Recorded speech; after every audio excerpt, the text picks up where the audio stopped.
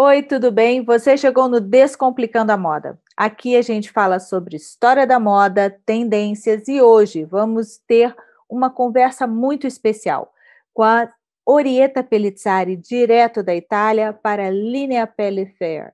Eu quero muito que vocês conheçam a Linea Pelle. Bora descomplicar?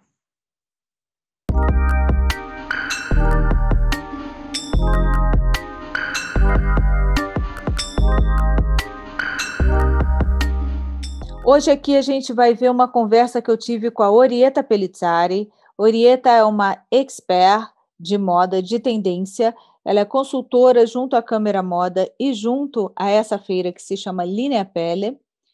Ela está à frente de levar essa feira para uma realidade online. Do escritório Matori, que é um escritório de tendências. A Orietta também está por trás dos novos talentos da Câmara Moda da Budapest Selection, que é uma seleção da Hungria que desfila na Semana de Moda de Milão. A gente conversou bastante sobre tendências atuais e aí a gente fez um apanhado e é a conversa que vocês vão ver aqui. Espero que vocês gostem.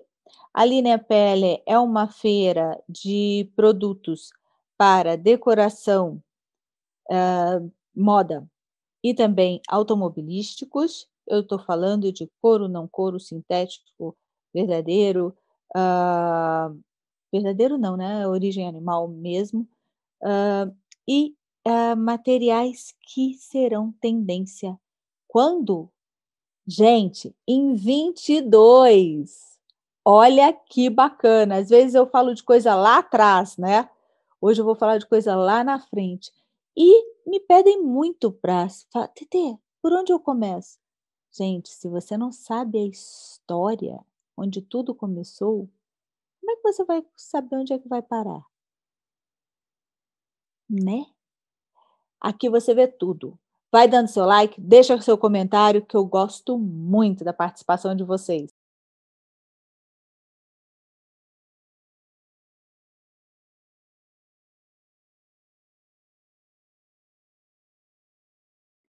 Welcome to Meet and Match, digital show of Linea Pelle Fair. Hello, Maria Teresa Laudares. Hello, Orietta Pellizzari. Thank you for having me again. Such a pleasure to see you. It's a pleasure for me and for us to have you again and to talk with you about your experience and about your journey in fashion. Thank you. Tell me more about what's happened lately in fashion for your site. Well, lately we have been researching a lot on materials, sustainability, and of course on this new atmosphere that we are living in, this new present of ours. So are you talking about Brazil in specific? Because I guess that you are in Brazil. I don't know where exactly. So tell me more detail about this. Well, I am in Brazil. I am in Brasilia, at the capital of Brazil. Of course, still in touch with people in Minas Gerais and São Paulo and Rio, where things, products are made. And I keep on working with research and with consultancy in fashion and research linking fashion history and trends. I think materials are a fundamental part of your research, correct? Yes, you're right. Materials are fundamental. Otherwise, we wouldn't have a product. And what do you think designers in Brazil are more focused to find new solution, new proposal in materials? I think we are looking for materials that give us above all, a sense um, of going back to the roots, but in a sensorial way, that is, textures.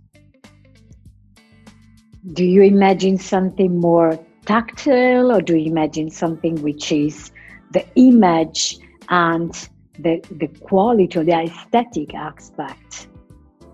I imagine something more tactile, of course, with a lot of quality, because longevity now is really important. So as you once said, more quality, less quantity. And do you think that consumers changed some needs and some attitudes that also influenced the selection of the material lately? I guess so, for two reasons. One, we have this new generation of consumers who, of course, they are on reviews all the time. They want to know where things come from. And on the other side, our older generations, since they have been more at home, as I told you, they want to feel that kind of a cocoonish feeling of comfort and softness when they are at home.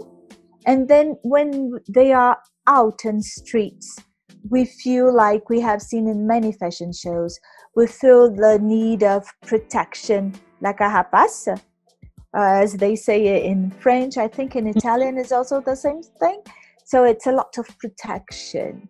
I think the need of protection in quality so that you know it will last, in touch so that you feel it's comfortable.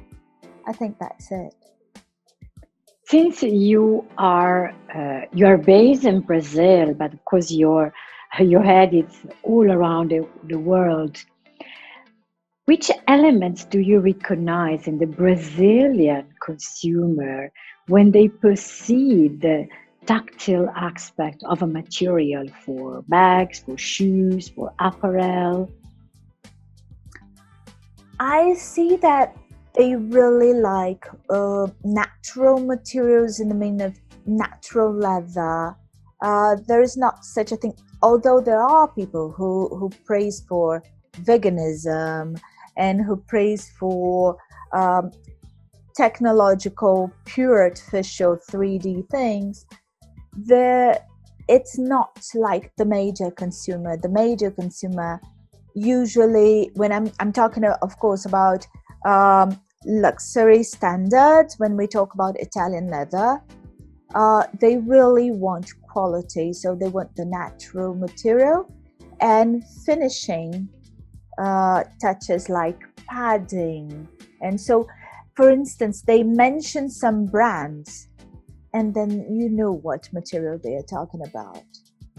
You know what I mean? Like luxury products made in Italy, even if the world is not aware, good products are made in Italy. Even if they mention a label, we, since we work with research, we know, oh, that's Italian. That's great. And do you think the contemporary or young consumer in Brazil could be interested to know more about the story making of a material? Yes, because they are so much on reviews. They are so much on tracing. So I guess they would like to, they feel assured. They need this. What am I really buying? Oh, this is interesting, because this means that having a different way to select the product, judge the product, if you know more about the story making. Exactly. You're absolutely sure. Exactly.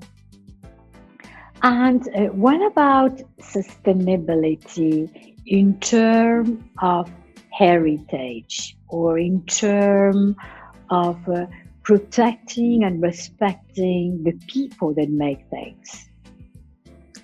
We are having that, And I would say we are also having a lot of praise for regions and their products and artisanship. Like if you talk about Amazonia, then they are really praising the products and looking upon communities that either they produce it or either that the product will in its selling help that region somehow. You know what I mean? Like when the profit of the product will help developing a community, a social situation.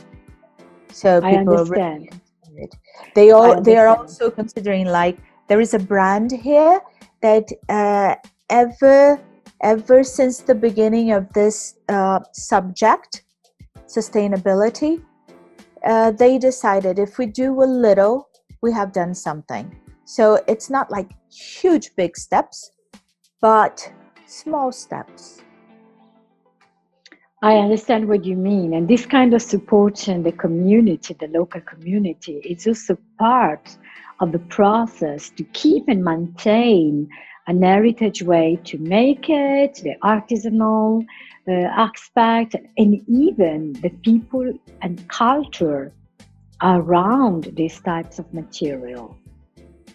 Yes, like the Campana brothers, like they go and they analyze, how can I, like a basket weaver, how can I get this basket weaver culture and insert in my product so that my product communicates a certain culture.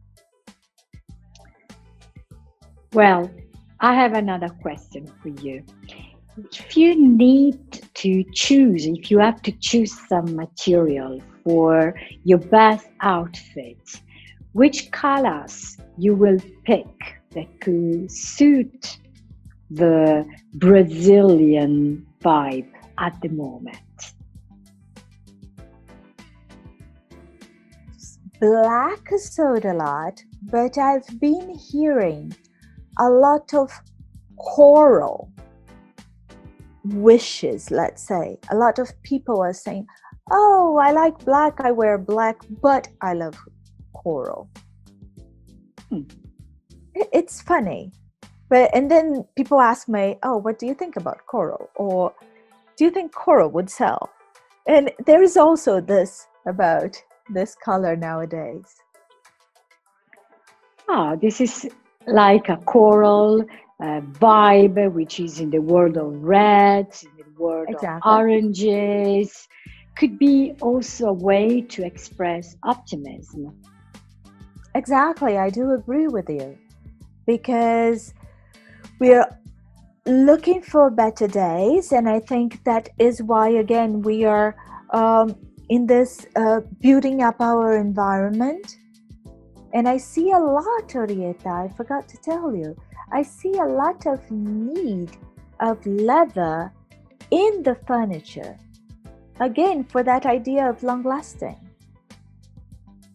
I see. We also interview a few architects, thanks to you, from Brazil, and that was a great request of leather, maybe more than before, because it's the most long-lasting material when we think about something that has to remain for the life and has to become the best vintage. And when you think about in the past, when this came, like in the 20s, all those furnitures that were created by then and survived the war. So we have that heritage in our minds of all those great designers who did furniture with leather, you know, Le Corbusier and all those, Mies van der Rohe, and we have those still nowadays considered classics that you should have in your house if you want a contemporary kind of feeling, but classic. So in our minds, these are futuristic expressions of a time that survived a war. So I think this is very important. Wonderful, Maria Teresa. I like it what you said, because you suggested to choose and pick the highest premium level of materials, which is suitable to make some pieces that will become the future classic. Yes. I think we are leaving this time as product makers. When we talk about research and materials, I think we have in our hands the time to make history in the future like once they had. And now we live. Thank you. Thank you very much, Arietta, for this opportunity once more. And I do hope to see you soon in Italy, wherever around the world they will allow us to.